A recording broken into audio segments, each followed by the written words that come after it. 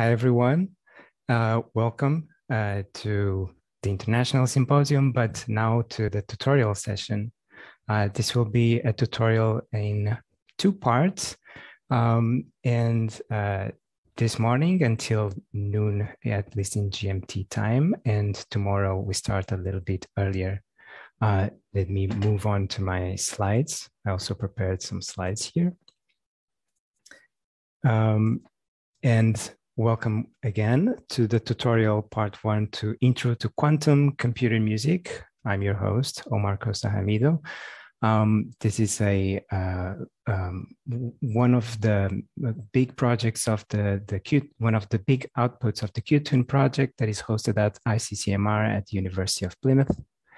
And as I was saying, I'm Omar Costa Hamido. I'm a performer, composer, technologist. I play the saxophone and computer. I did my PhD at the University of California, Irvine in quantum computing and music composition. And I joined the QTune project in last July. With me today as co-pilots, I have the pleasure to have Paulo Itaburai. If you'd like to say hi, well, we don't need to replace me, but we can also say, yeah. Actually, let me just stop the screen share for a moment so that people can actually see us. And that's Paulo. Hello, everyone. It's a pleasure.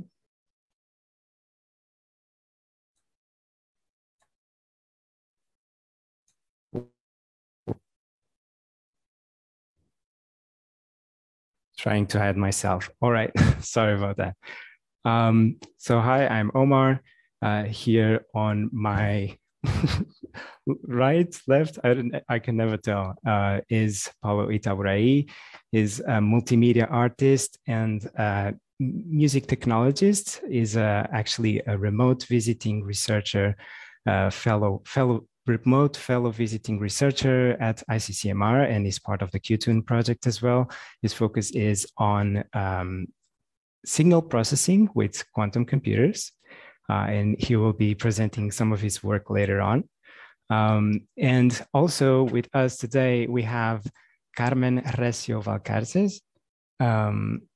Here, can we pin Carmen? Oh, thank you. Yeah, Carmen. Hello, everyone. I will be answering questions, all the questions you may have about the IBM Quantum Services. So feel free to use the chat. And yeah, I'm so very excited to be here and learn about quantum music. Thank you. Carmen is the quantum community advocate at IBM.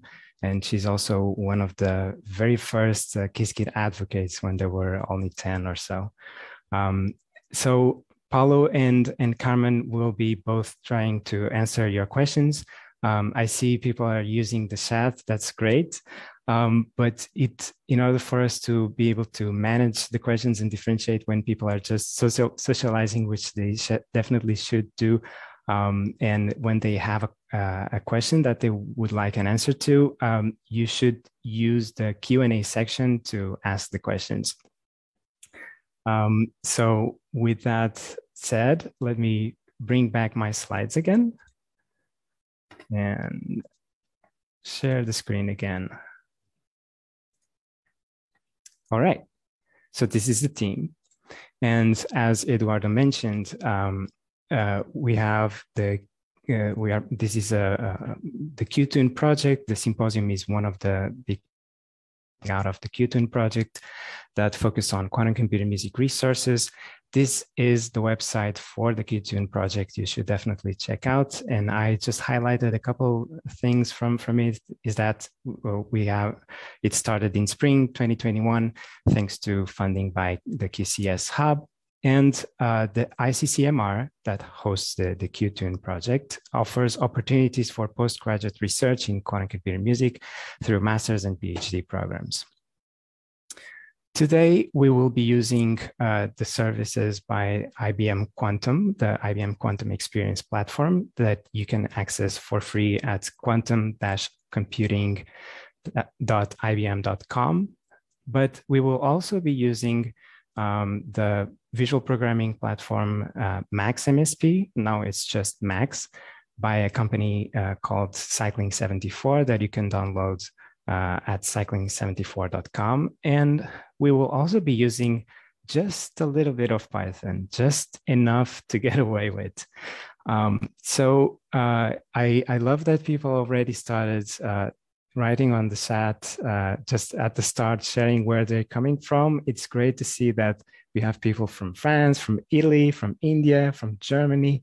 And I really appreciate everyone just typing on the chat box and presenting themselves. But I would like to have, for the purpose of this tutorial, a little bit of a more clear idea of what my audience is. So I prepared this little live poll that with 2 questions on it. It's going to be really quick, that we can use to just get to know our audience. So you can, if you have a phone, you can scan this QR code, or you can open a browser tab and go to menti.com and use that code 95032545. And once everyone is there, we'll be able to start getting some answers. And I see that people are already answering the first question. I'll also share the link, the direct link, if you'd like. Let's see, can I copy the link here? Yes, can I put it on the chat window to everyone? Seems like it. All right. So it looks like I'm gonna do a refresh on the page to see the results again. Oh, come on. We just had it a second ago.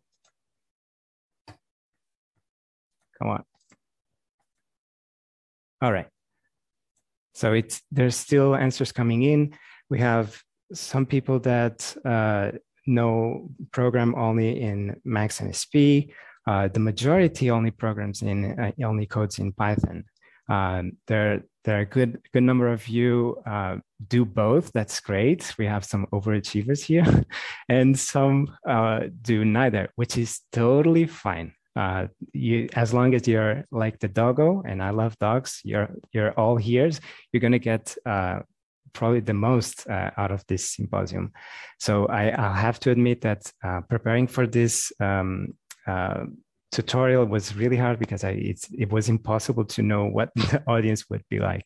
I have one more question for you, which is, and it's great to ask right at the start of this symposium, which is, what comes to mind when you hear the words quantum computer music?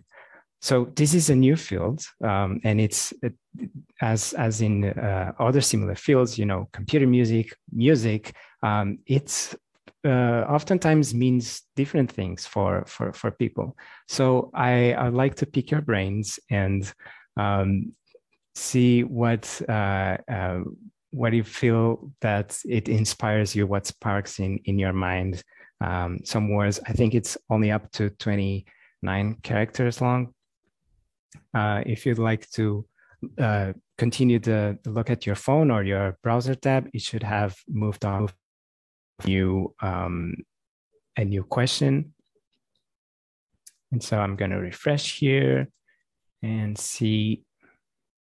Okay, we have some answers coming in. Modern craftwork, nice. Futuristic, computer, noise. A couple of people said noise. That's interesting. Depth, oversell, avant-garde, very good. Quantum, nice. Music, of course. Innovation, nonsense. Sci-fi, unknown, future, great. Futurism as well. Dimensions. Let me refresh to see, because there's a couple more answers coming in. All right, so this grew exponentially. Let me see if I can make this a little bit bigger so that we can see something. All right, so a lot of people say the word quantum, that for obvious reasons. Synthesis, aha, very good. And innovation and music, of course.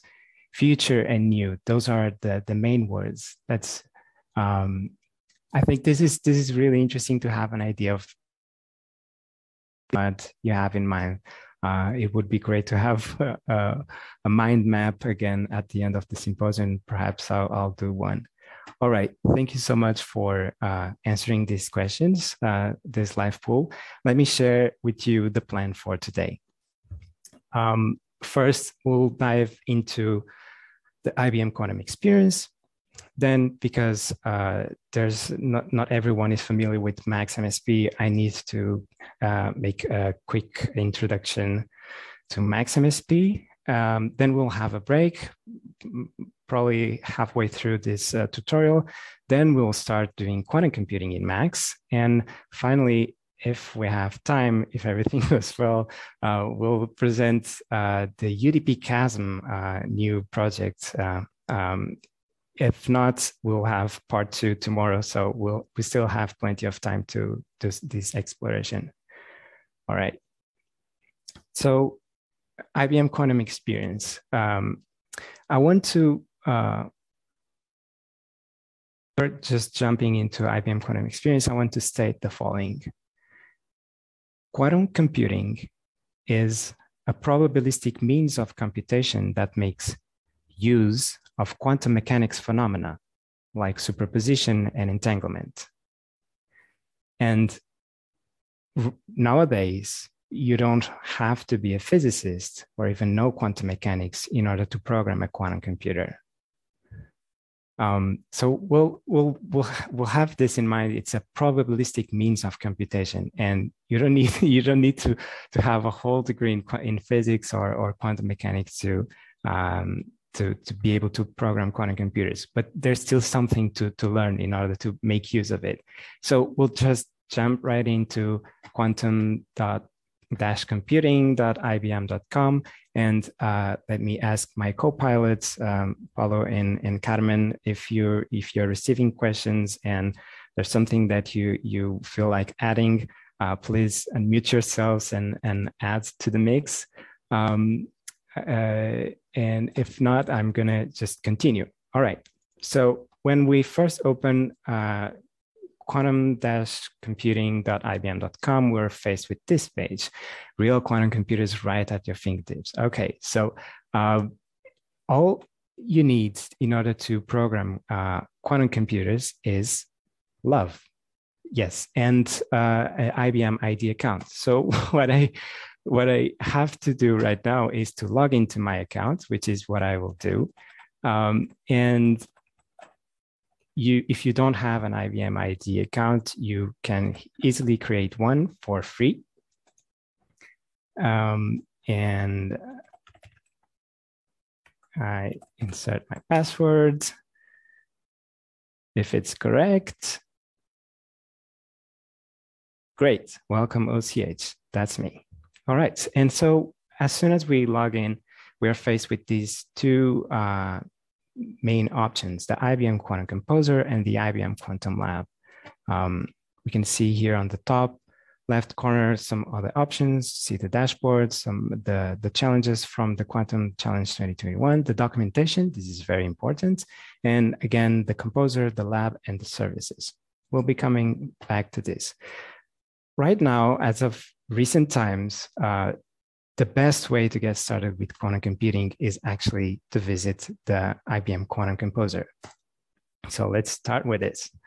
Let me create a new blank composer, clean some things around, get some real estate here. All right, we don't need that many qubits. All right. So this is what it looks like when it's the blanks, when you're just starting. We have our circuits, and we have here a line for our qubits and another line for our classical bits. Important because we actually need a place to store the information from our quantum bits. All right. And so this is how we program a quantum computer, is by writing quantum circuits. With what? With quantum gates. And these objects that we see, these squares here that we see at the top, are different quantum gates. And they act as logical operators that change the state of the qubits. So I can click and drag this gate here, and I see that this one is an X gate or a NOT gate. And the way it works is that it flips the state of the qubit from 0 to 1. I'll remove it, and you'll see that it was on the 0 state. If I had this here, it's predicting right now that if measured, it will measure 1. All right. And conversely, if I add another X gate, I'll be able to flip the state of the qubit from 1 back to 0. All right. There are other types of gates that can put the qubits in a state of superposition, like the Hadamard gate. Now, we can see that the qubit is in both the 0 and the 1 state at the same time, with roughly 50% probability of measuring 0 and 1. To perform a measurement, we need a measurement gate, and we can drag from here. Now we see that we actually measured 1. And the way that the IBM Quantum Composer works is that it is simulating 1 execution at a time, and we can change that simulated execution number here by changing the visualization seed. So if I change the number up, we can see now we measured 0, and if I change again, we measured 1, and it will measure 1 and 0 with roughly 50% probability. All right. There are other types of gates that allow you to add some parameters, like the RX gate. Here, I'm going to double click this gate, and it will allow me to add a parameter. I'm going to use pi/3 as my parameter for the RX rotation. We can see that the qubit is in a state of superposition, yes, of 0 and 1, but because of the parameter that I inserted, it says that it's more likely to measure 0 than 1. Again, to perform a measurement, we need a measurement gate. And if we add this, you can see that now we measured 1, but now we measured 0. And if I change again, it's 0 again. And it's more likely to be 0. And sometimes less likely it will measure 1. All right. Omar, sorry Yes. to interrupt.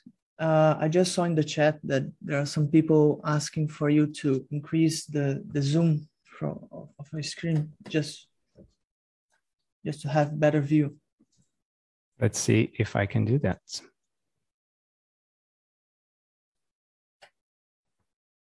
How is that?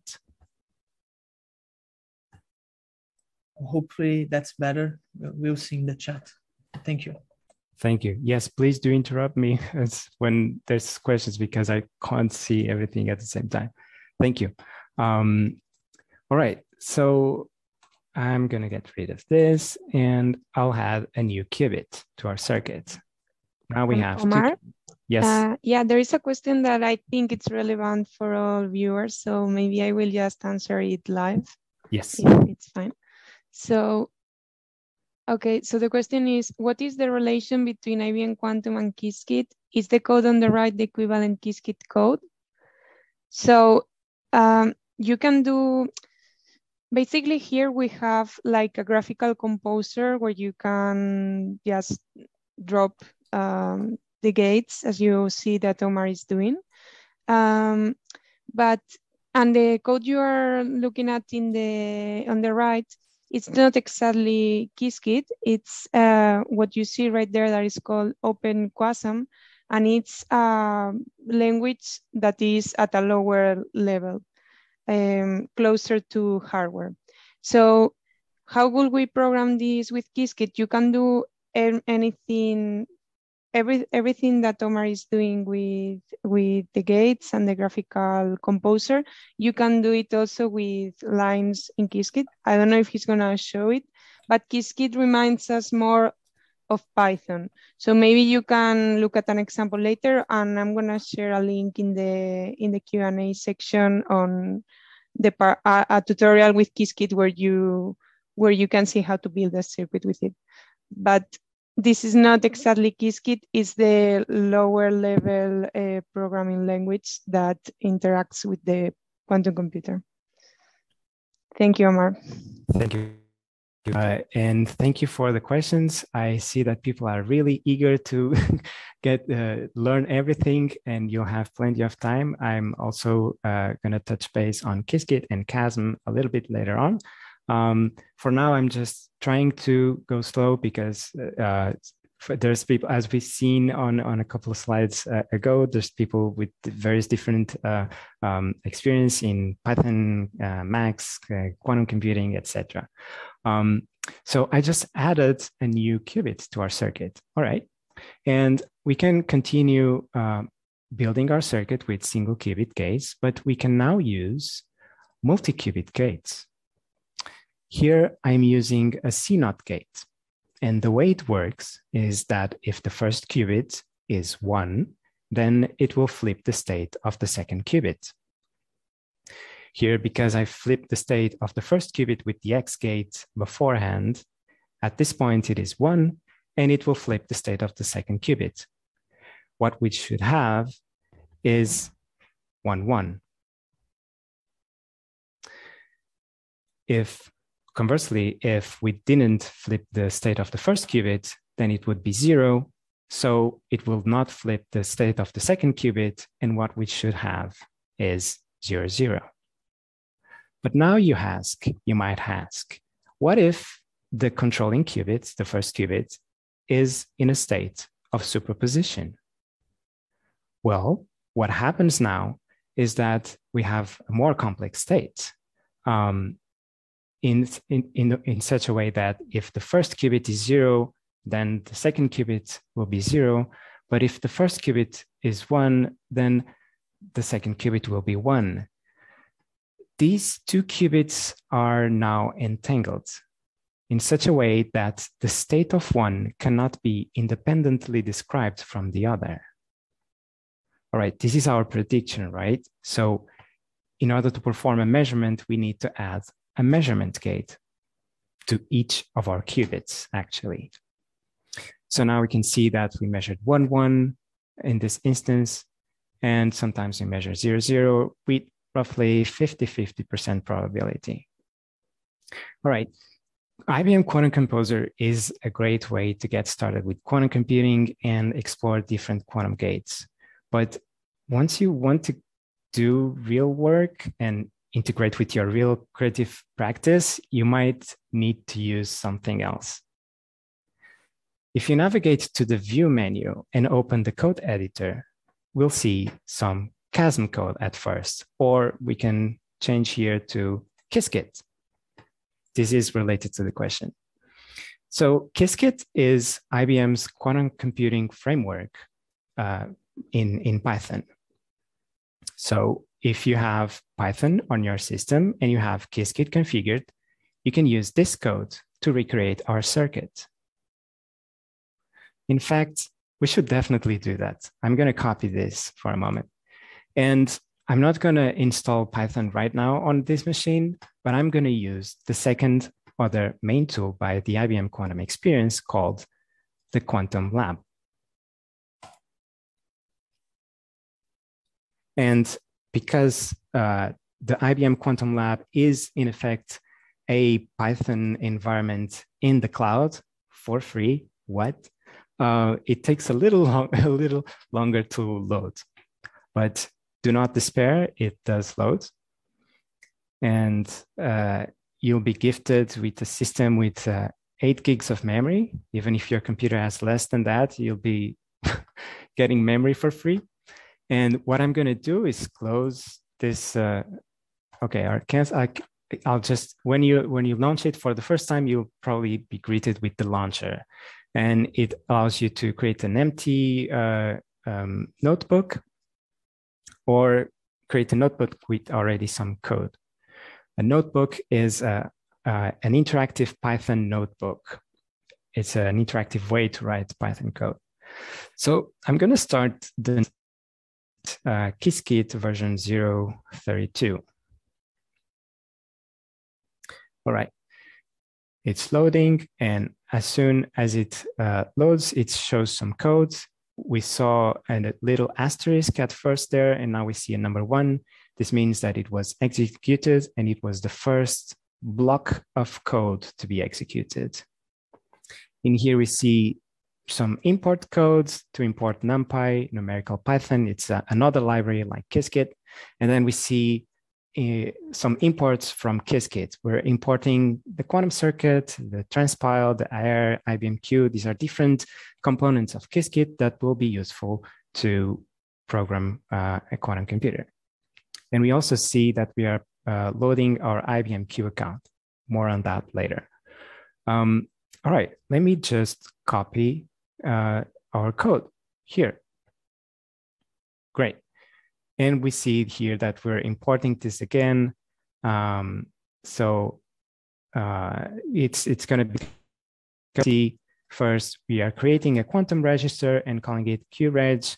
We are creating a classical register and calling it CReg. And then we are creating a circuit that is basically a quantum circuit composed of the quantum register and the classical register. Then we have our circuit, and we'll add the Hadamard gate, a CX gate, a controlled NOT gate between qubit 0 and qubit 1, and then the measurement gates between qubit 0 and classical bit 0, as well as a measurement gate between qubit 1 and classical bit 1. All right, if we execute this cell, in order to execute it, we have it selected. There's a blue line here, and we can click this play button here, and we see, okay, we have a set of instruction set. So basically, a quantum circuit is a set of instructions that we send to the actual quantum computers to change the state of the qubits and perform some calculation. In here, we can also print our circuit,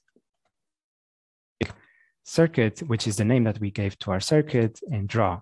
A shortcut to execute a cell is pressing Shift-Enter. I believe this is true both for Mac and Windows. And we see something similar to what we had before. All right. So far, so good. Hopefully, yes. If there's like burning questions, let me know. All right. I'm gonna actually try to run this in a simulator. So we're gonna create a new variable called backend, same as in our simulator. And I'm just gonna copy it to be a little bit fastest because we're a little behind on time here. Just gonna do it like this. All right. We created a new variable, backend sim, and we used IR, which is imported at this point. And we retrieve a backend, which is great. And then we define our job. When we send a task to the quantum computer, we call it a job. And we say that our job is to execute QC, well, not QC, it's called circuit. Our circuit is called circuit in our backend, which is a simulator for now. And I can already predict that I didn't import execute, so I'm also going to import execute here. All right, we have this here.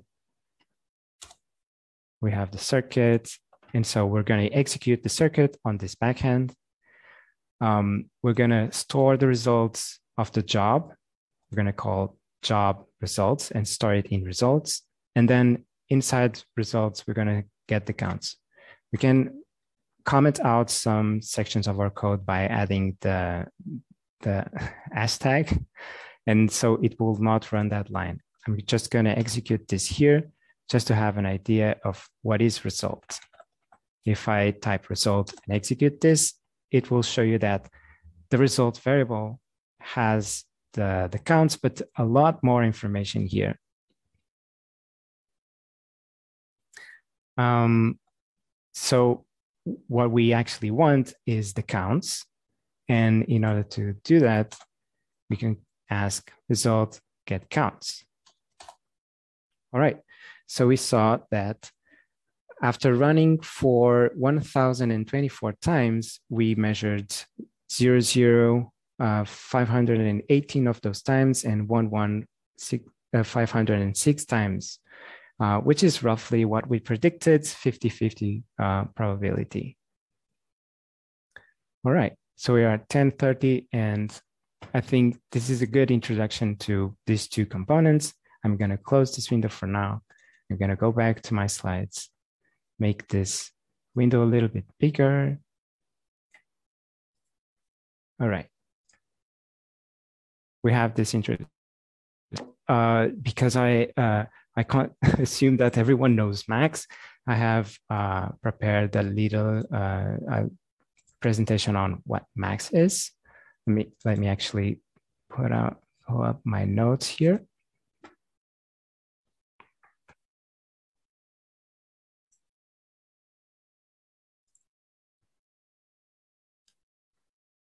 Okay, let's see, intro to Max now.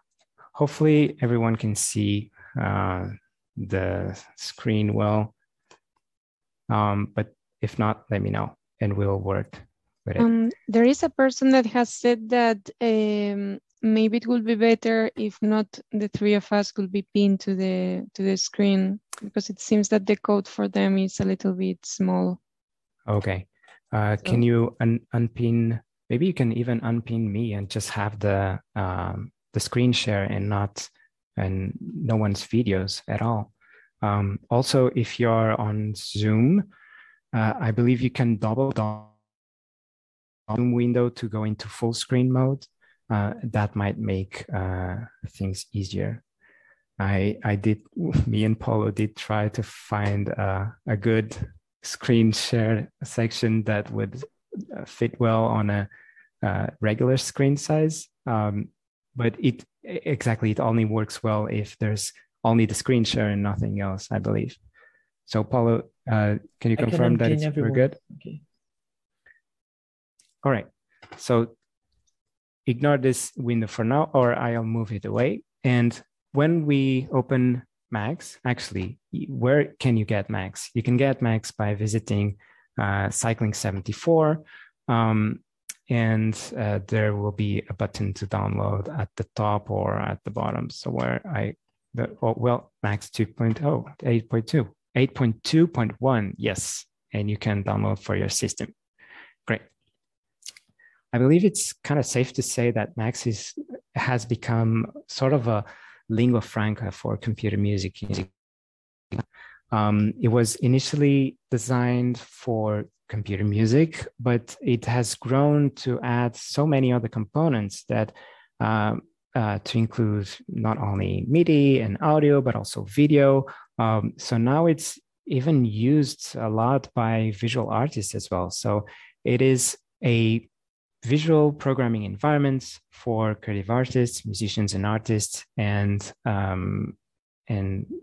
yeah, and that's it. And my short introduction to Max will be the following. As soon as you open it, you might have a patcher window, you can close it, but you'll also have the Max console. This will be where we'll keep an eye on what Max is doing. And in order to start a new patcher window, we can go to the File menu and click New Patcher. All right. So in order to start programming Max, you will use some boxes. We'll use boxes and connect these boxes. And you can see that we have several buttons on the top, right, left, and at the bottom. We'll start at the top. We have here this button that says Object. If we click and drag it, we will create an object box in our patch. It has a cursor that is waiting for us to insert something into it. And I'll start by the very basic program that everyone does in every programming language, that is to print hello world. So in order to print hello world, I need some sort of a function that is able to print. And fortunately, Max has a print object. Great. I have a print function, but I don't have the message to convey to the print function, which is hello world. If we look at the second object, it is called the message box. In front of it, it said M. So that's the shortcut to create a message box. If you're wherever you are with your mouse, if you click M on your keyboard, here you go, you have a message box. And we can see the cursor blinking, waiting for us to type something. I'm going to type hello world. Great. The cursor is still blinking, so it's still waiting for me to. If I click somewhere else, it will go away, and the message box is now confirmed. It has its contents, and if I click and drag, I can move it around. Now, in order for me to send this message to the print object, I need to connect these two, and I do that by hovering my mouse on the outlet of the message box and clicking and dragging into the inlet. All right, we see a little wiggle animation confirming that it's connected. And now I want to send this. So in Max, the objects that we use to program visually, they also serve as a graphical user interface. But right now, if I click it, I'm going to move it. If I double click it, I'm going to change the contents. So there's two modes in Max. There's the editing mode, and there's the locked mode for us to interact with the objects. And we can lock our patch at the bottom left. There's a padlock. It's now unlocked. And if I click it, now it's locked. Now, if I click this message box, take a look at the console. It prints hello world.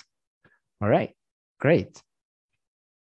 So we're going to do something a little bit more complex than this. We're going to say, welcome to tutorial session. And I'm not sure if it's going to be session 1 or 2. I'm going to insert a placeholder, $1. All right. So what I can do now is create a number box. I'm going to go here to the numbers, and there's an integer number, a floating number, and a signal number. We need just an integer. We can click and drag to our patch. We can connect them by connecting the patch cords. And in order to interact, we're going to lock the patch. Now, if I click the integer number, the little triangle will highlight saying I'm ready to input some numbers. And if I insert 1 on my keyboard and press enter, it sends down the path the number 1, which is the variable that will replace the placeholder on our message box that goes to the print object. And we printed, welcome to tutorial session 1. All right. What if I want to add another message to say, again, M for message box, and I'm going to say, today we are learning Max. I can connect this, and I don't want to click to two messages. I want to just send with least amount of effort, send 2 messages. So maybe I can also connect here and lock the patch. And if I send something here, I'm going to press 1 and enter. We're going to send some information here and here and to print. But what we see here is that we printed, today we are learning Max, welcome to tutorial session 1. I'm going to clear the console just to make sure that's what happened. Again, click there, 0. And it printed first the message that is on the right. And so this is how Max and many other programming languages work. Code is interpreted from right to left. So if we want to have the welcome message first and then the description of our session after, we need to change the order of our messages. And for simplicity, I'm going to just replace here with 1. We are sure that it's session 1. And I'm going to use something else to trigger these 2 messages, a very special object, which is the button B. This button, in effect, all it does, and I can create a new print message just to see what comes out of it. is to send a bang message. Bang in Max is a special keyword that means go. All right. And I want these messages, these two messages, to just go. I'm going to connect here, connect there. And if I lock the patch and click the bang, I'm going to clear the console first just to make sure that everything is correct. Aha. Now we see, welcome to tutorial session 1. Today we are learning Max. Perfect. This is what I wanted, but it doesn't look on the patch, it doesn't look like what I wanted. So I really want to have this message here because I have other plans to have things over there. So there's a way to change the order of messages. And there's a really cool object that I use all the time, which is the trigger object. And you can see that when you start typing on an empty object box, it will say, do you want to create a triangle wave, a strip node, a matrix? No, it's a trigger. And it has a little description. It says, send input to many places. Great. So I need to connect this. And it, again, or it says, if I hover the mouse on the second outlet, it says output order 1 and output order 2 on the left inlet. So what I can do is say, send this one first and send that one after. So now if I lock the patch and click the bang, let me clear the console first, we see welcome message first and the description after, even though one is on the left and the order left-right is reversed here. We are controlling the flow of information here. There are other things that will be interesting to know, which is you can also call trigger just T. That's a shorter way to call the trigger object. And you can also replace the messages that will go out each outlet. You can send a B as a bang to go, and we can send a message first. So now I can, instead of saying tutorial session 1, I'm going to use a placeholder here and say first message. So it should look something like, welcome to the first tutorial session. Today we are learning Max. Let's confirm. I lock the patch, send it, and here we go. All right, this is one of the sections of Max, which is the oldest part of Max that was just called Max, the Max side of Max. It's just working with messages. There's another part of Max, which is related to working with digital signals, digital audio. And I'll just use for demonstration here a click. Oh, and I need to double check if I share the sound. I probably should stop and start share in just a second. Exactly, I forgot share sound. Here, hopefully it will work. All right, we'll use a bang, a button to create a click. And then we will connect this click to the speakers, and we can start a new object called Easy DAC. Audio output on/off button. Great.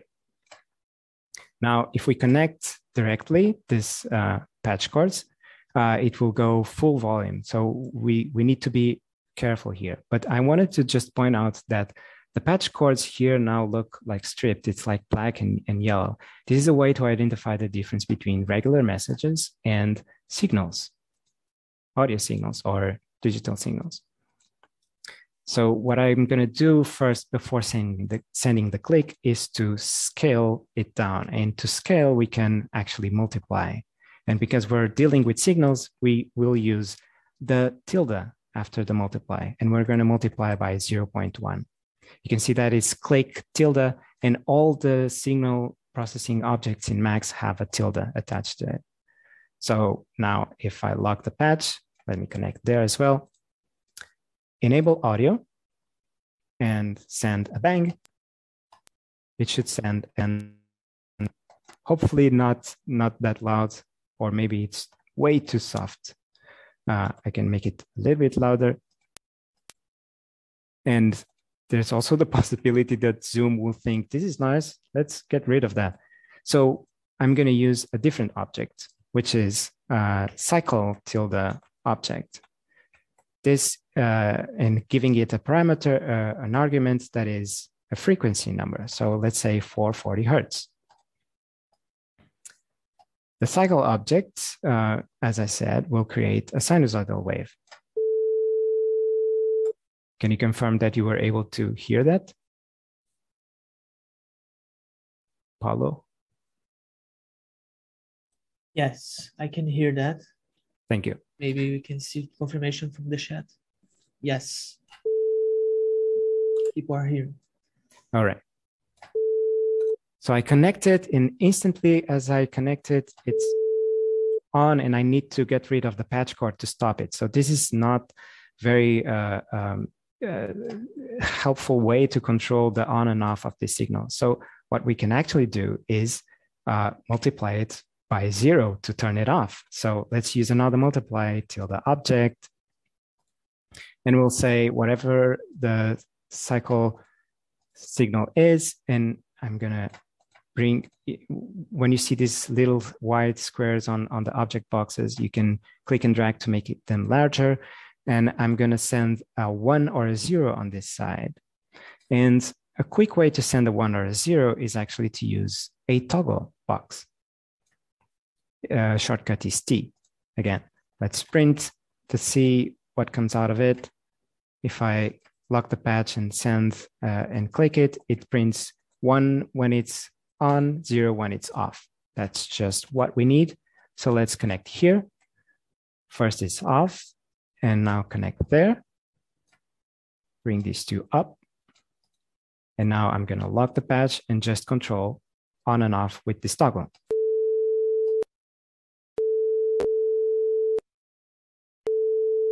Okay, that's much easier. But it's just completely on, completely off. I would like to have some sort of an envelope, some sort of a decay. So instead of sending just 1 or 0, we can actually send a stream of numbers. And the easiest way to do that is by using the line tilde object. What is the tilde here? Gosh, this is the UK keyword. I'm not used to it yet. Okay, here it is, line tilde object. And by the way, it's hard to know all the messages that each object can have. So one thing that I'm doing all the time is to actually look up the help patches. And you can quickly get to the help patch of an object by right-clicking an object and choosing open line help. Okay, we see that we can send a number here and it will go to that number immediately. But you can also send a number that will make it so that it will go to 0 in that amount of time. Great. And we can actually combine these two messages in one single message as a list. So one message there, and then the other message here. All right. And then we have something interesting here, which is a message that has a comma. So it says go to 0 and then go to 1 in 2000 milliseconds. And that's what happens. All right, this is what we want. I'm going to connect here the line and going to say go to 1 full volume and then go to 0 in 500 milliseconds. And in order for us to have an idea of what is going on with line, we can use the scope tilde object that will work as an oscilloscope. Let's lock the patch, click this message, and we can see that we created our pleasant sinusoidal note, 440 Hertz note. All right, so this is the MSP part of Max. Let me create a comment box. Comment box is here, comment. MSP stands for Max Signal Processing and is the second component of Max. And now the third and last component of Max is Jitter. that deals with video. All right, so the main jitter object is, I'd say it's the jitter matrix object. And it has a couple attributes and arguments, like the dimension of our matrix. We can set a 2x2 matrix and the number of planes that it can have.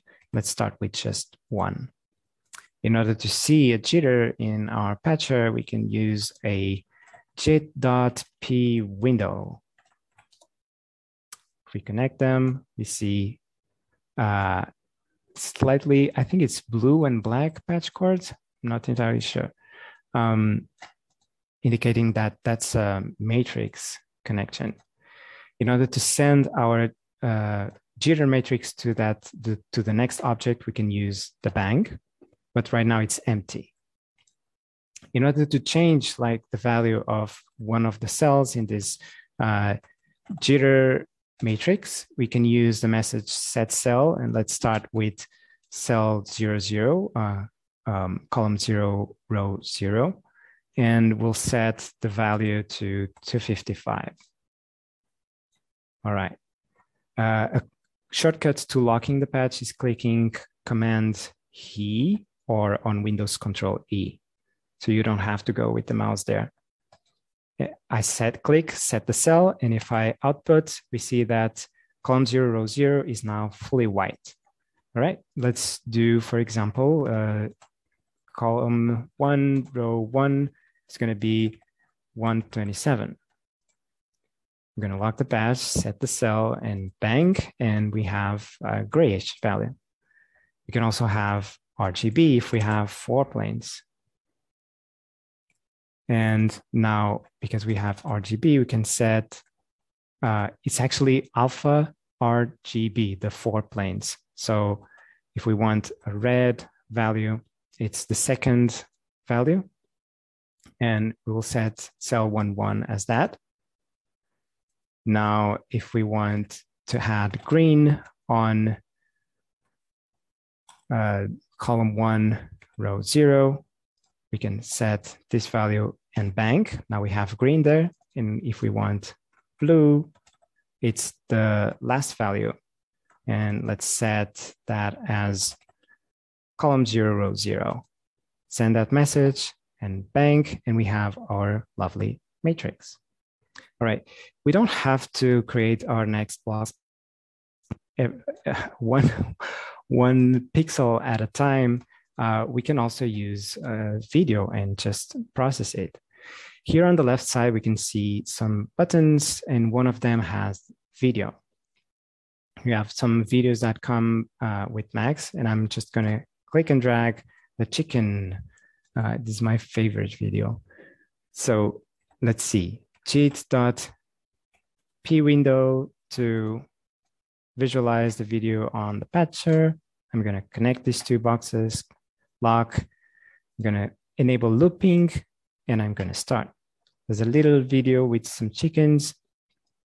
I'm going to move this around, get some more screen real estate here.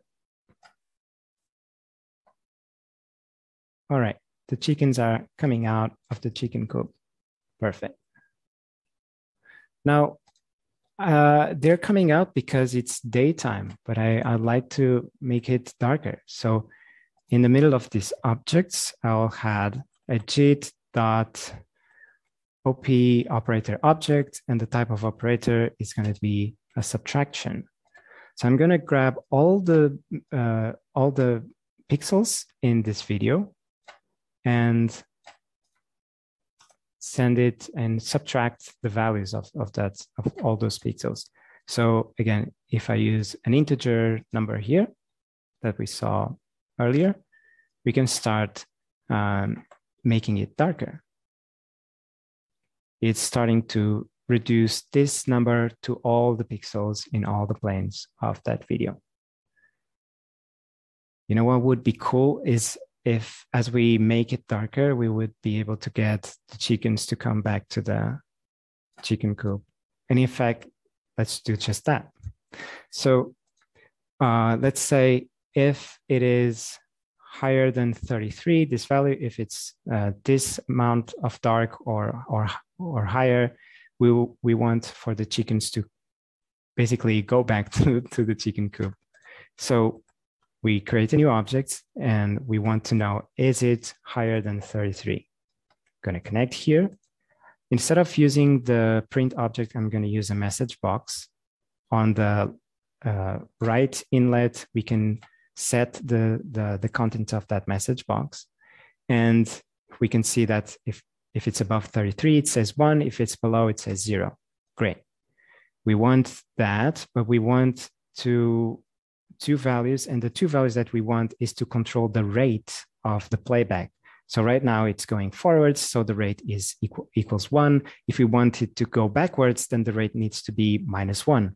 So we need this value that right now is 0 or 1 to be 0 or 2, actually -1 and 1. So it needs to be two integers apart. So let's just multiply this by 2. And I'll use another message box here. And now it's 0 or 2. That's great. But now we need it in the range of -1 and 1. So we can simply just subtract, and there's a minus object to subtract integers. And now it should return only -1 and 1. Great. So now how do we connect this to the playback? You can see the ELF file. And at some point, I believe there is a message here showing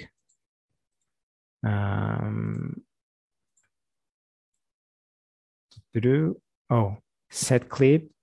This is what we want, but it's not loop, it's playback. Rate. Set clip rate, adjust the playback rate. That's what we want. So set clip 2 or set clip 1, because we only have one clip in our patch here. So we're going to use a message, set clip 1 rate, and we don't know what the rate is, so we'll use the placeholder. All right, now we can send this message here. I'm going to go to the arrange. Where is it? Route patch chords object. Oh, here, I need to click the patch chord and then auto align so that the patch chord is a little bit nicer here. And now let's see. The chickens are, let's see. Oh, actually it's reversed. If it's daylight, they're coming back, but if it's nighttime, they're going out. So we need to reverse this. So what we can do is actually multiply it by -1. So now we should have it reversed and the way we want. So it's daytime, chickens are coming out. All right, very good. But now it's starting to get darker, and now it's enough dark so that the chickens think it's night and they're coming back to the chicken coop. It's getting darker and darker, and it's complete success. This is the last part of my intro to Max. This is the Jitter portion of Max and intro to Max. I'll save this patch and I'll be able to make sure to share it with everyone later if you want to try this out. And we are about halfway through our session. Let me go back to my slides. Here, that's the intro to Max. Yes, I know that this was quite a lot to take in, so we should have a 5-minute break now to get up and drink some water and stretch a little bit. And we will be back at, say, 11:05. Is that a good time? Paulo, Carmen, are you all good? Everyone is good in the chat window? Yes? All right. We're officially now on a break. All right, great. I'm glad everyone is enjoying. Thank you so much.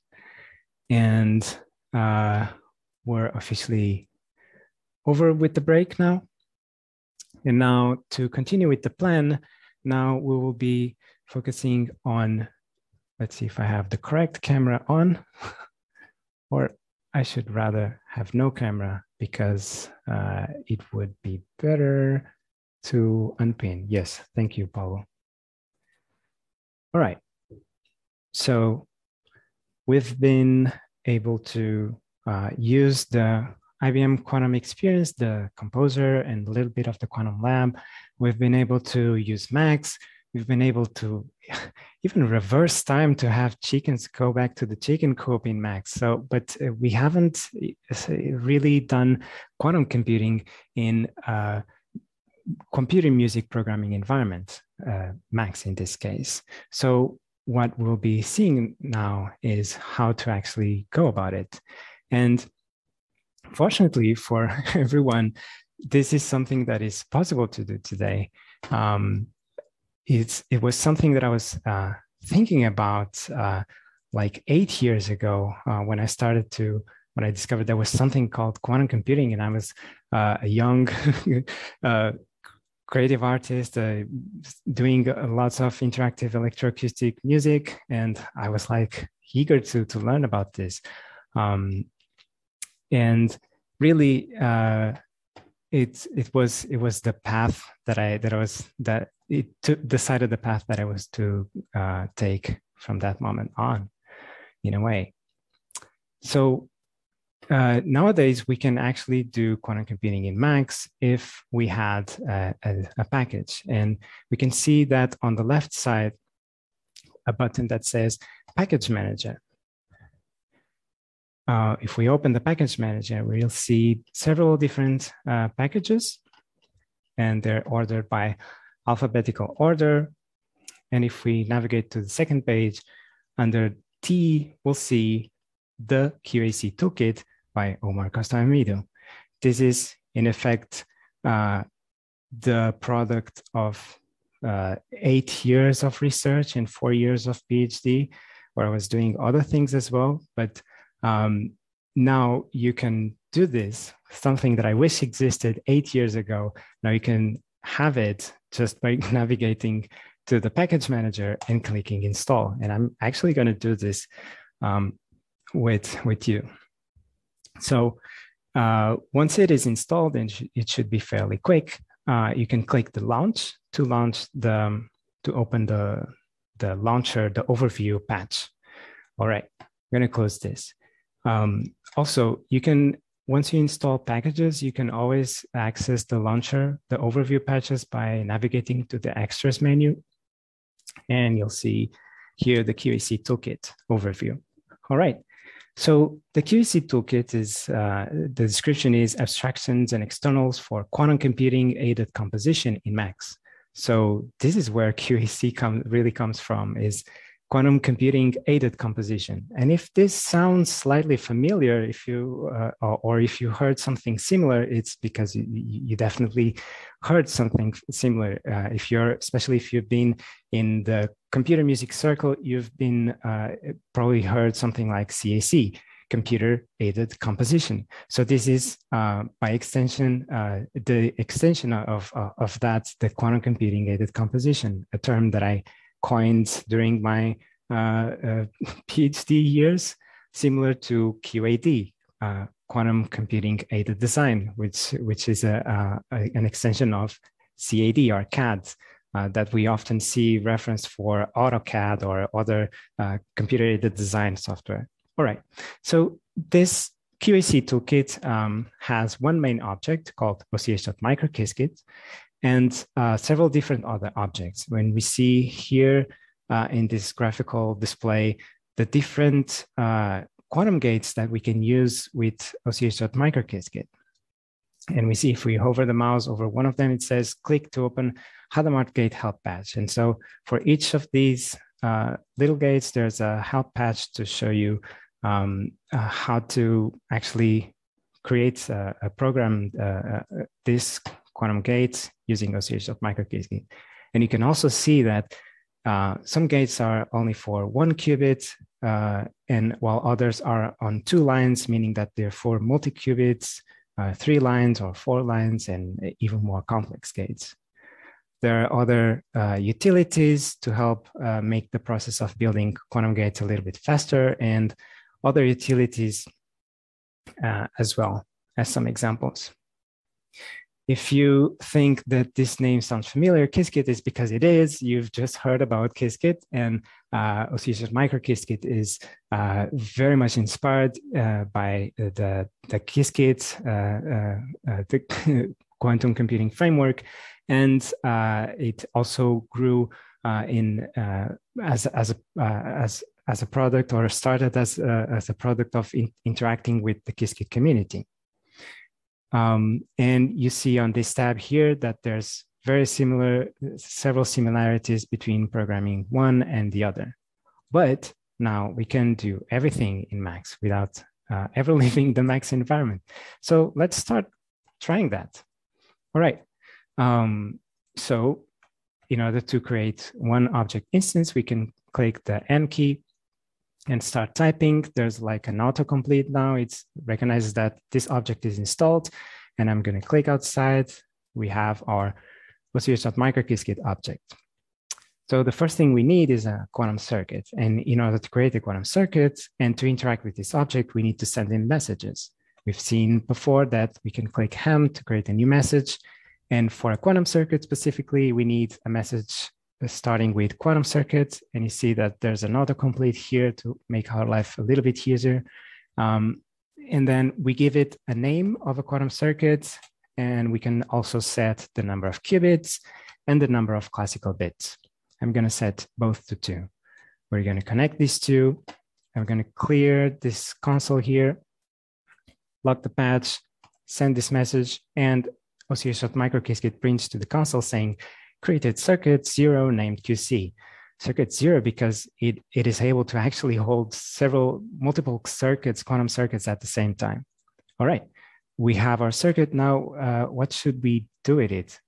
Let's actually go back to the Quantum Experience, not the Quantum Lab, but to the Composer, and let's recreate our circuit from before. Let me put this away. Where did it go? Is it here? Okay, yeah, it's this one. So let's try to recreate this circuit. We have an Hadamard gate on qubit 0, then a C0 or CX gate between qubit 0 and qubit 1, and then 2 measurement gates. All right, got it. Now, back to the patch. In order to add quantum gates, we need to refer to the quantum circuit by the name we gave it, QC in this case. Now for a Hadamard gate, we type H. It's for qubit 0, so we type 0. We also need other messages for other quantum gates, but I don't want to create multiple messages, so I'm going to use the trick we saw on the line tilde help patch, which is to include multiple messages in one message box by separating them with a comma. So then we need a C0 gate. We start with the quantum circuit name, QC, then CX for C0 between qubit 0 and qubit 1. Lastly, we also need the measurement gates. Here we type M for the measurement gate, and it's between qubit 0 and classical bit 0, and another measurement gate between qubit 1 and classical bit 1. All right, it's complete. We'll connect it. We'll lock the patch, send it, and we see that Micro Qiskit prints to the console confirming that it had the H gate, CX gate, measurement gate, and measurement gate. Perfect. We have our quantum circuit complete. Now we want to actually simulate it, right? Let's see what we did, just like we did on the Quantum Lab. In order to do that, we need a simulator instance, and we can start one by, again, starting a new message and starting a message with simulator. We give a name to our simulator. I'm going to call it sim, and we pass the quantum circuit that we want to pass to the simulator. In our case, it's named QC. And then we can also set the number of shots. Just going to make it faster. We're going to use 100 shots. Shots is like the number of executions, so that it runs like 100 times, and then it collects the results of those 100 times that it ran, and then it displays the counts. So in order to do that, well, actually, let me first log the patch and send this message. And we have here confirmed that it created the simulator named sim. In order now to get the counts, we need another message. Now we have a simulator named sim, and we can call get counts. Perfect. And we will connect here. And by the way, just like any other object in Max, you can right click and show the help patch that shows all the different kinds of messages and gates that you can add to this object, as well as a reference page that has a complete list of all the arguments and all the attributes that you can set and the messages that you can send to this object. We're going to be looking into the arguments and attributes a little bit later. All right, so I'm going to clean here the console, and we'll retrieve some counts, but it's going to both print to the console and send something out. So I'm going to use a message box here just to see what comes out of here. All right, I'm going to click it. Are you ready? All right. It says retrieving counts, and then the counts are counts for 00, 49, counts for 11, 51, which is what we were expecting. So this is looking pretty good. Great.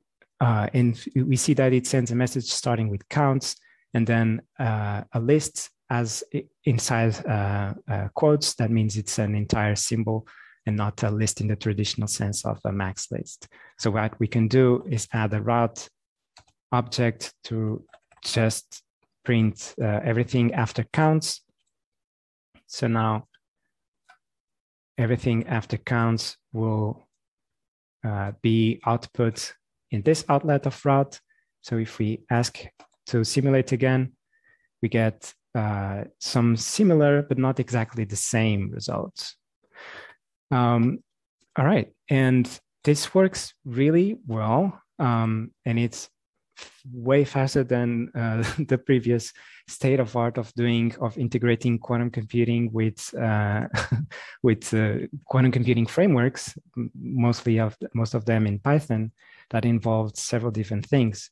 And it works natively in Max, and I've put a lot of work and effort into it for working well. But it doesn't have to end here. We can also get this circuit that we've programmed here and send it somewhere else. So if we ask our simulator to give us the equivalent QAC code, I'm going to add an extra message to print it on a text box. It's going to open a text editor with the equivalent QAC code for our quantum circuit. All right, let's double check this, shall we? I'm actually going to go back to the quantum-computing.ibm.com, not the composer, but the lab.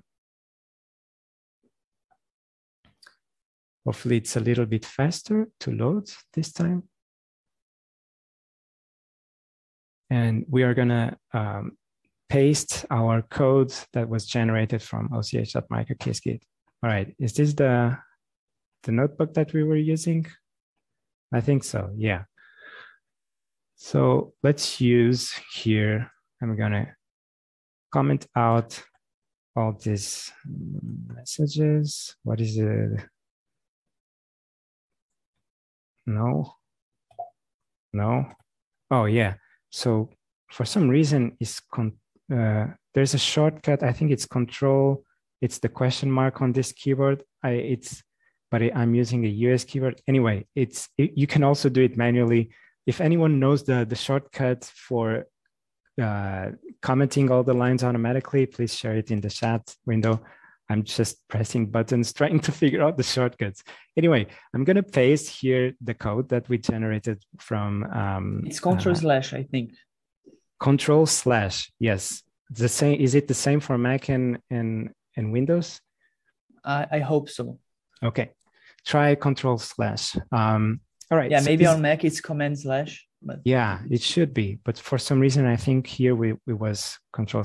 Anyway, we have the Qiskit code that was generated by OCH.microQiskit. Let's see if it works and how it compares.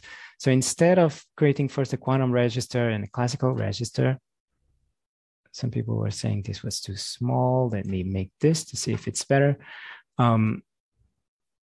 Instead of just creating quantum register and classical register and then bringing the two together, we just have that in one line, quantum circuit 2, so that's equivalent to those 3 lines. And then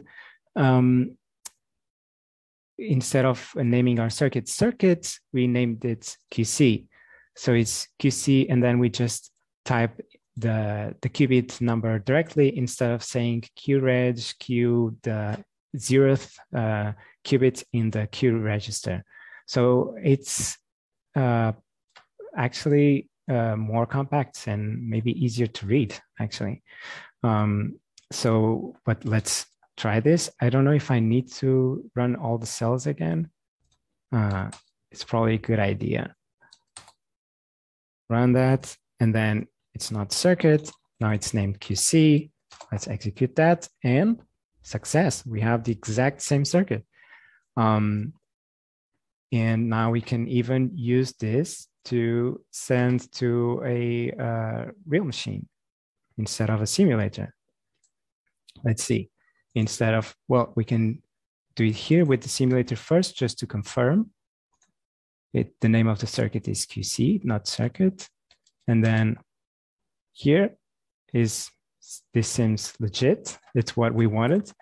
And now, in order to send to a real hardware, we need, I'm just going to copy some code that I've written before so that it's a little bit faster. It's very similar, but you need to call the provider that we started here, provider equals IBM load account. So when you created the IBM ID account, you were also given some special token, a unique ID, a unique access to the IBM machines, and that's what we are calling here. I'm going to use Manila. That's one of the systems, but you can check on what systems do you have access to by going to, do I need to save this first before leaving? Save. Let's see, dashboard. And if you navigate here, it says I have 7 systems that I have access to. And on the systems tabs, I see a whole lot more systems that I don't have access to. So I can filter by the systems that I have access to. And we see that Manila is online, Santiago is paused. So we'll try Manila, see if it will run. Let's go back to the Quantum Lab.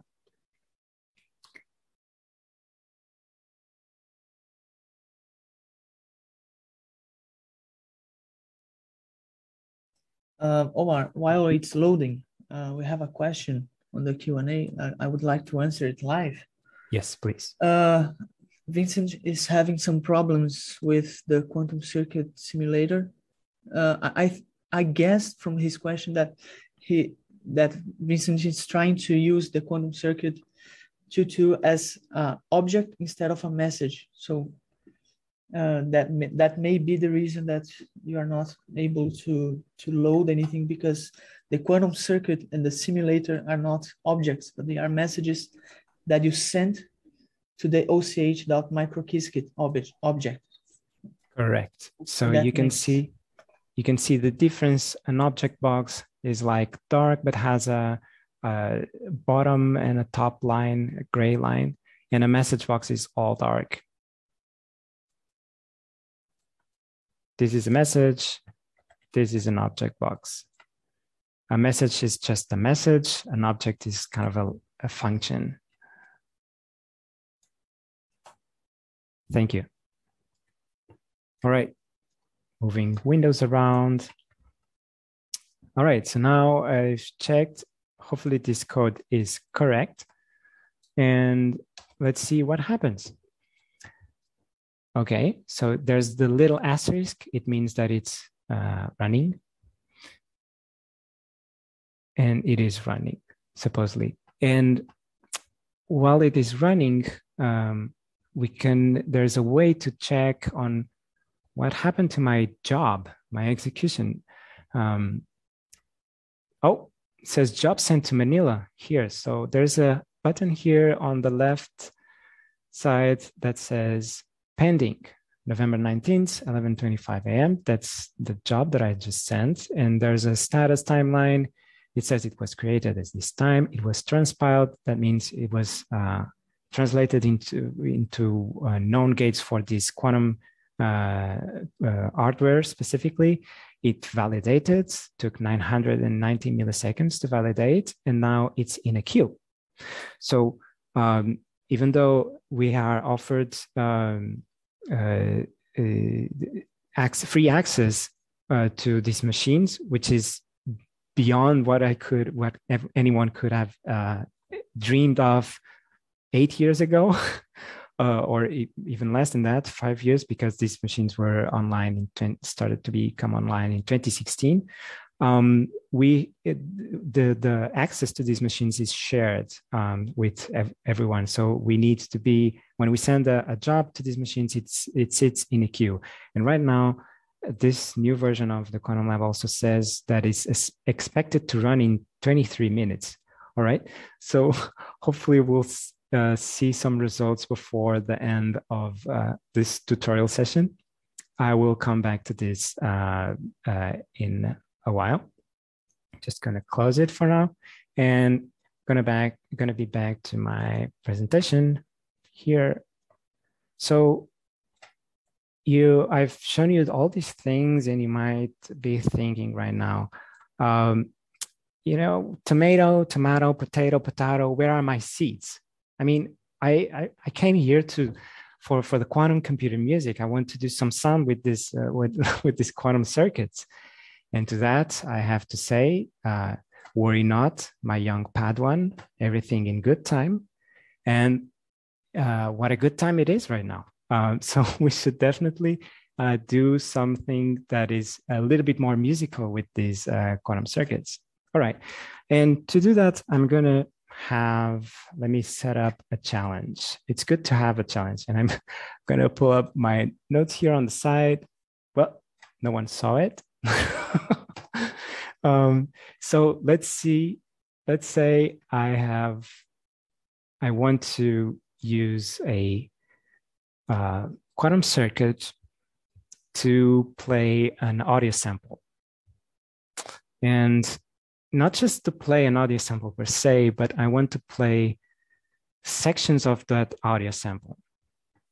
Let's say I want to play the first half of the audio sample, and then the second half of the audio sample. So what do I need? What is my problem? What do I need to have the outputs? I need two numbers, right? Like it can be 0 for the first half and 1 for the second half.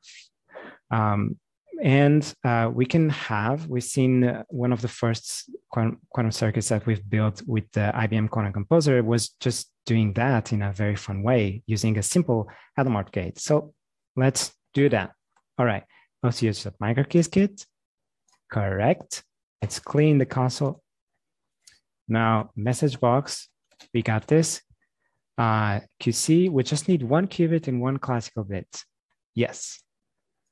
But let me just do everything in one single message. So we need 1 Hadamard gate on qubit 0. We need 1 measure gate between qubit 0 and classical bit 0. And we will also need a simulator, simulator. We'll name it sim, pass it QC, and we just need 1 execution at a time, really. So let's set this up. There, everything is created. And in order to retrieve the counts, we call sim get counts, right? I'm going to even make this object a little bit bigger. So this is our object that we will be interacting with. Let's say we'll click it, and we see on the console, sometimes it's 0, sometimes it's 1. It says counts for 1, that means bit string 1, and counts for 0, that means bit string 0. in one shot, that one shot was 0, or in this case, that one shot was 1. All right, great. So we need that 0 and 1. How do we retrieve that from this OCH.microQClit object? We can use the route counts. Let's see what comes out of that. We have a list, well, a symbol that contains a list. So in order for us to retrieve the contents of a symbol, we can use the from symbol object. Let's connect these two together. And here, now we have an actual list. So we can retrieve the first item of that list by using our message box. The message box is like a really powerful object here, or special kind of object, yes, but a real powerful tool here in Max. So I'm going to use the message box just to retrieve the first item of this message. And I'm going to use another message box to print it. So the message box is like the poor man's print, and it's an all-doer. It does wonders. All right, so now I have the 1, now I have just the 0. This is what we need. All right, so we have our quantum part. Now we need to connect this in a meaningful way to our musical part. First things first, we need an audio sample. Let's use some sample that comes with Max. Let's see. Can you hear that, the cymbal? Yeah. The clarinet? Thank you. I would say we should select a sample that has like a double bass. Yes, or maybe a drum loop. That would be better. Yeah, that one sounds great. We can loop this sample, and it has a clear first half and second half. Okay, great. We could drag the sample here and use this, what is it called? Playlists object, but we're gonna do real old school Max way of programming with samples. So we'll create a buffer tilde object, and we give it a name, sample1. And now we can drag, if we lock the patch and double click it, what? It's open. Okay, we can click and drag our sample into there. So now we replaced whatever was in there with our new sample. Great. Oh, I know why, because I have something else with sample1 name. I better change this sample_1. All right, perfect. So now it's empty. I click and drag the jungly sample there. I double click and it has the contents. Perfect. I need to know how long this sample is, right? And I need to play this sample. So in order to play a sample, we can use several different objects, but I'm going to use the play tilde object. And we refer to the buffer name, which is sample1. If we double click it, it has the contents. And we'll use the easy DAC, connect the patch cards. So ready on. And then how do we start something? Again, you don't have to memorize everything. We can just always open the help file and see how to interact with it. And surprise, surprise, the help file is a Max patch in itself. So you can actually unlock it and start copying things. Well, here, Command V, yes. All right, so we have this message and it says start at 500 milliseconds in. If I want to start at the beginning, I'll just say start 0. Sorry if that was too loud. Let me know if this is better. All right, if I want to start 1000 milliseconds in, then we are starting later. But I want to start exactly at the midpoint. So I need to know how long is this sample. And I can use the info tilde give it the name of the buffer that we are referring to, and it has a whole lot of outlets. So the one that I'm concerned with is total time in milliseconds. Let's see here. And in order for it to do something, we need to say, go, do your thing. So we can connect a bang, and now we have the exact duration in milliseconds of our sample. All right, so if we want to have this sample to start at half point, we can divide that number by 2. And again, we're just going to use the message box as a poor man's print and going to send it to this message. Because there's something coming in, we use that as our variable and set a placeholder in our message box. And when we send this, it's calculated the sample duration divided by 2, sent here, and said start at halfway through. All right, so we're almost there. Let's see. We actually want to either play from the beginning up to halfway or from halfway through until the end. So, and we need to control that with this quantum circuit that is only saying 0 or 1. All right, in order to do that, we need to do some math, and we need to send this number that we're retrieving here to 2 different places. All right, sending something to 2 different places. I know just the object for that. It's the trigger object. And I'm gonna just make sure that I'm sending integers. So I'm gonna type II, which is a shorthand for integer. So I'm gonna send this integer that we're receiving here to 2 places. Again, first on the right and then on the left. What we're gonna do on the left is actually multiply it by a number, 0 for now. And it will say either, so I'm gonna use the simulator. It's 1 times 0 is 0. It's a 0 times 0 is 0. So we need to replace the 0 with that number. We can do that by connecting the right inlet to the outlet of that object. So if we send this again, let's stop this here. We now change that value to that value. So if we send this, it's 0, but if it's 1, it starts at halfway through. Okay, so this is part of it. Starts halfway through. Starts at the beginning, but it plays everything. So I need to set the endpoint. And we can do that by adding a second placeholder. So what we'll be sending here is a list of 2 values. And we can pack 2 values together with the pack object. So let's see. The first will be either 0 or 1410.87, etc. And the other will be 1410.87, etc. or 28, 21, etc. So what we actually need to do is offset this number that is 0 or 1 to be 1 or 2, right?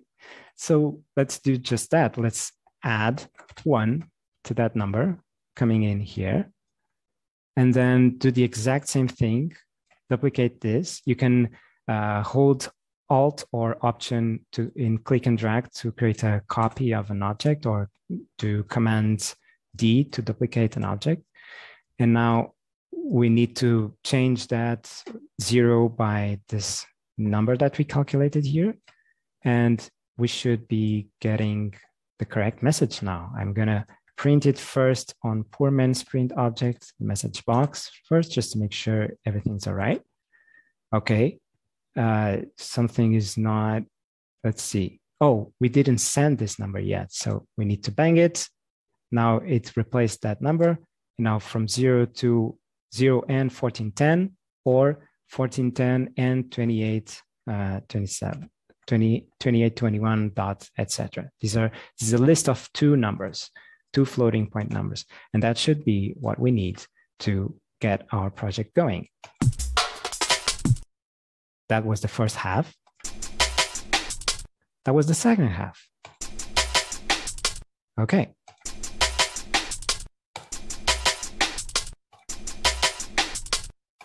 That's a little bit biased right now. All right. So I want the dispatch. It's a little bit boring to be clicking this message all the time. So I want to create a way to send this automatically. And I'm going to use a metro. And the metro objects, the way it works is that you can set a time interval and you'll set it on or off with message 1 or 0. I'm going to use a toggle for that. And then it will bang every X milliseconds. Right now it's every 500 milliseconds. What I want to do is say, okay, so if the duration of this little performance here is this much, then we can say after this amount of time, just run the simulation again and see if we get the first half or the second half.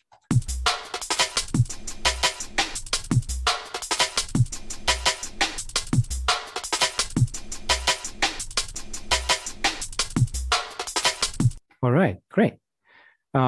This is sounding pretty cool, but it's rather limited.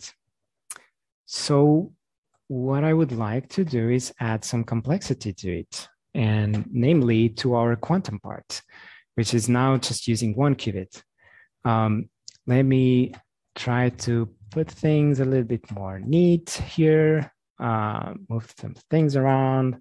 Let's bring that over here, get some real estate here.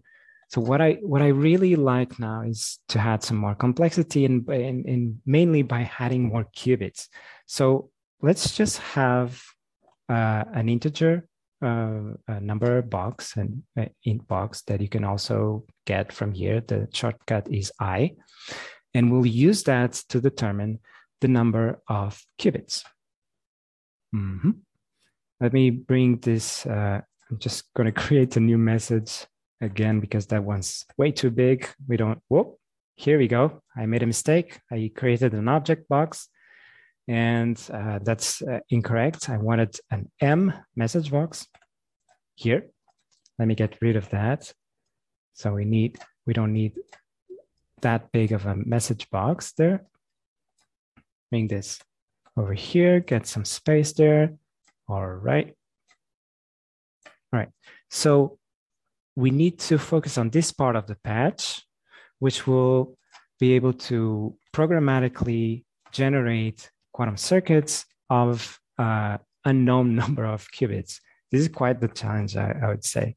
And all we want to control is it playing, is it not, and how many qubits are we using? All right, so we need to send this number to several different places. And in order to do that, we're going to use the trigger object. All right, TIIII, because we're going to send it to many different places. One of the things that we need to do is create a quantum circuit. But we're going to go one step further even. And I can actually just move this out of the way. Now, much better. Okay, whoop, I deleted something. Anyway, we're going to use some arguments here on the OCH microkeykit so that it can make the process a little bit faster for us. And if we add a space there, you can see that it has some optional positional arguments. So we can start the object with already a quantum circuit pre-built into. So we can give it a name. Let's name it QC. We can give it number of qubits for right now, 1 and 1, a simulator name, number of shots, just 1, and sim auto update. We're going to use 1. There's let's see what it says on the reference. Sim auto update. When set to 1, enable simulator auto update mode. Make simulator auto update when their assigned circuits change. All right, so by default, what happens is that when you create the simulator and you pass it a circuit, it holds that circuit at that point in time. But I've created a feature here in OCH.microQSKit that makes the simulator keep an eye on the quantum circuit that it was fed. And if that quantum circuit changes, it's able to update the simulator configuration automatically. And so we're going to take advantage of that because we're going to be changing our quantum circuit quite a lot. And so we start by creating a quantum circuit. We use QC since it's the quantum circuit we pass to the simulator. And we don't know what is the number of qubits or the number of classical bits, but we know it's the same number. All right. So with the number that we send here, we're going to programmatically create a quantum circuit with that number of qubits and classical bits. But now we need what's the second biggest part, an Hadamard gate. And it's going to be a lot of messages to generate with a higher number. So fortunately, there's some utility tools that, as you can explore here on the overview patch, I've built some utility tools to help ease the process of creating quantum circuits. And one of them is .hset, which generates a series of microQSKit H-gate instructions, yada, yada. And arguments is the quantum circuit name. It's QC in our case. Just to have an idea of how it works, let's print to the console and see what it does if I send it a number, let's say, 2. So it sends out a message QCH0 and QCH1. All right, so it generates 2 Hadamard gates for 2 qubits. And if I send 3, it sends H0, H1, H2. That's perfect. That's all we need. It makes our life much easier. And so we're going to use it here. Again, remember the order of output is right to left. So first we create the quantum circuit with the number of qubits. Then we create we add the quantum gates, the Hadamard gates, and now we need the measurement gates. And fortunately, there is also MSET abstraction that will make our life easier in this regard as well. All right, let's connect everything, and this part should be good. Let's see what happens. Let's disconnect this number here for a moment and just see what comes out of here. We're going to send 1. So a 1 qubit circuit. If we call the get counts, we have bit string 0, bit string 1 with 1 shot. But if we have 2 qubits, now if we simulate it, we might get, let's see, let's print at this point rather here.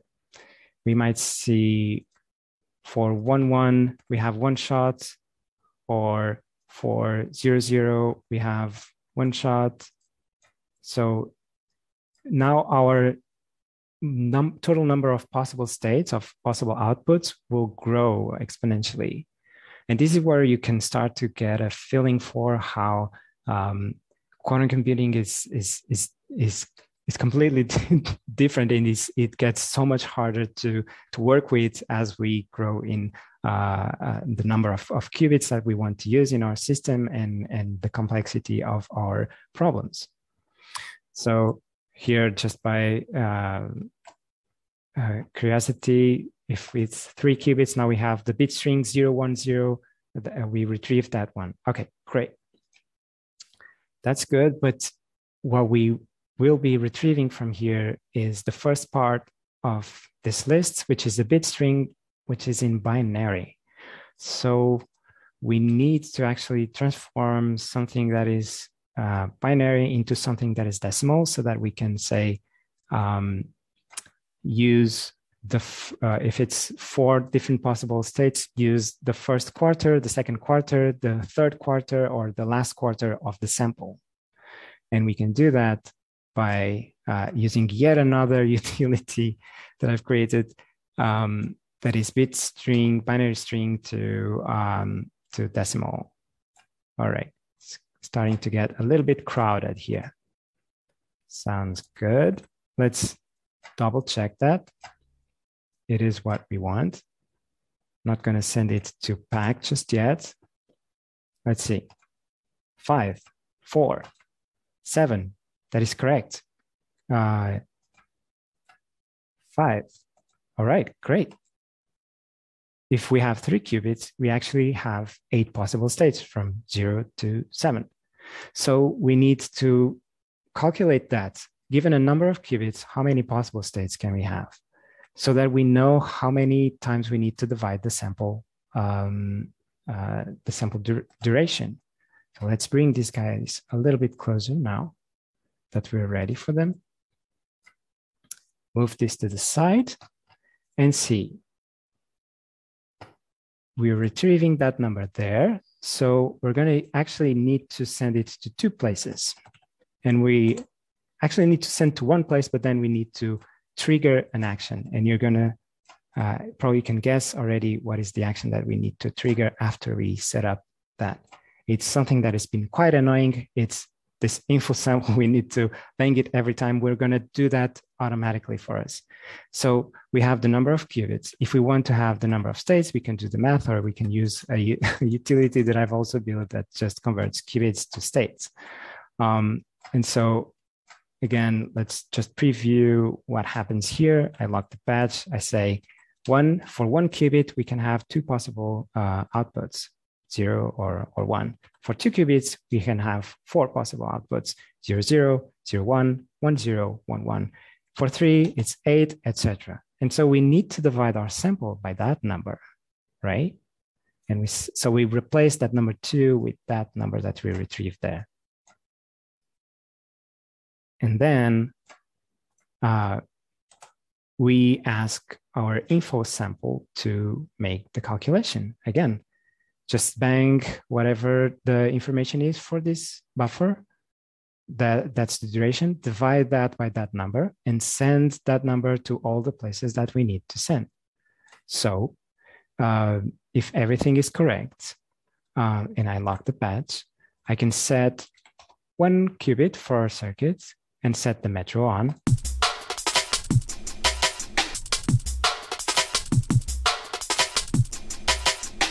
Okay, so it plays the first half of the second half, or now we divide it in by 4.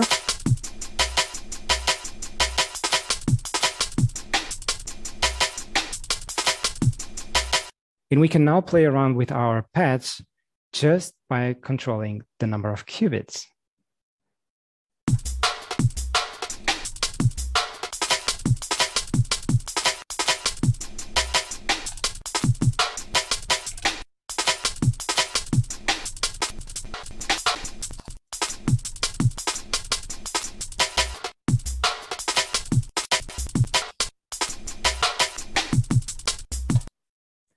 All right. Let's see how is everyone doing. I'm going to stop it here.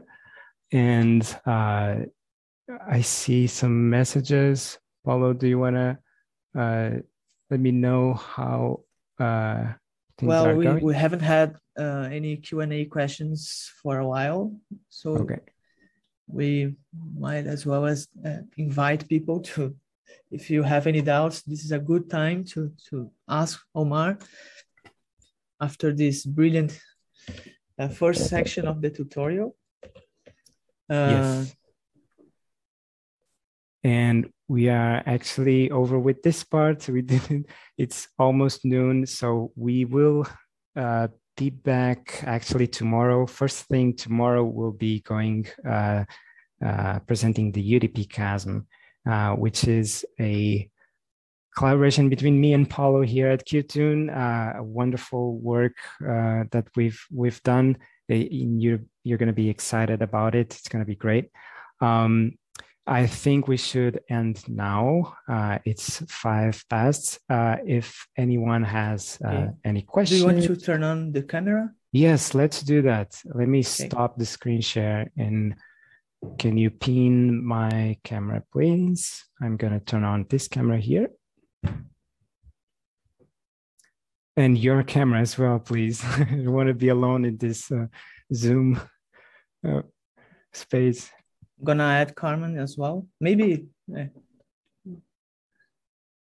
anyone else that wants to join in that is on the Zoom right now. Here, okay. I see Vincent asking somehow the objects quantum circuit and simulator are not recognized after installing QAC package. Again, quantum circuit and simulator are not objects, they are messages. So make sure to double check that. And if anything, if OCH.microQSKit is not recognized, then it's because the max database didn't refresh. So a good hold, turn off and turn back on might be just good enough to fix that. Omar, have a look in the Q&A section rather than the chat. There's some questions that just come in fresh. A very nice question from Kyle. It's an important one. Did your job on the quantum computer finish on the actual hardware? Guys, I totally forgot. We left it there just cooking. Thank you for asking. Let's see what happened to that job. Where are you? Let me bring this closer. Let's see. Oh, here we go. We had 455 shots returning 00, but we had 504 returning 11, but we also had 34 returning 01 and 31 returning 10. Interesting.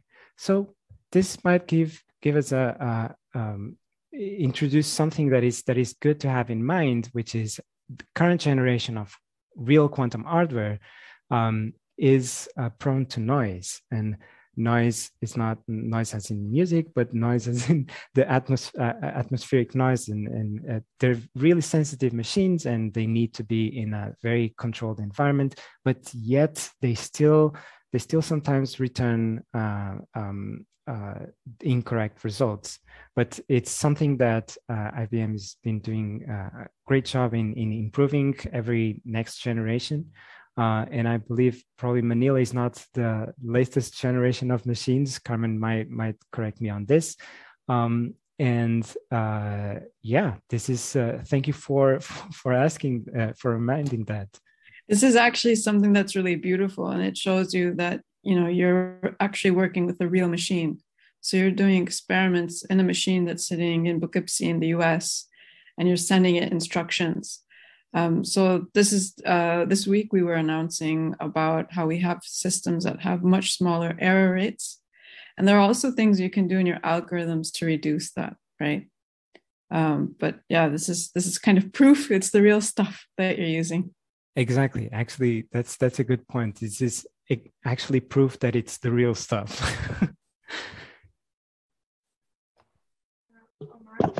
Omar, regarding what you just said about the generation, so that people know, people can check the generation on the processor type.